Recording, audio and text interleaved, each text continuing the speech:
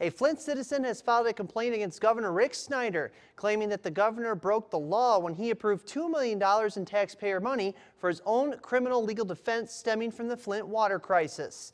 Carrie Weber filed the complaint in Ingham County Circuit Court on Tuesday. She's asking the circuit court judges to approve a one-person grand jury investigation of the governor. The complaint alleges the governor used public money for private use. Mark Brewer, an attorney with Goodman Acre, says that act by Snyder is misconduct in office. We're unaware of any governor who's ever done anything remotely resembling this.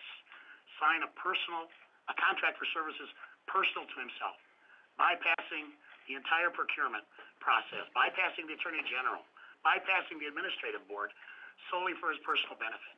And as the court conducts its investigation, if it turns up other potential violations of the law, it can follow those as well. I've got a 16-year-old with permanent liver damage. I've got a husband who is literally, God forbid, a walking heart attack. And this is how Flint is right now.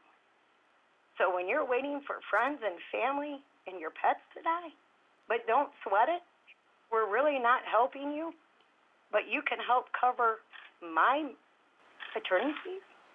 Somewhere you have to draw the line in the sand. And this is my point. Weber's daughter, husband, and 5 pets are all dealing with some health issues as a result of drinking the lead-contaminated water. The water line to her house has been replaced, but Weber says she won't be able to use it for another 2 to 6 months due to ongoing testing. Her attorney, Mark Brewer, was the chairman of the Michigan Democratic Party for 18 years. When asked by reporters today, Brewer said that the announcement was not politically motivated.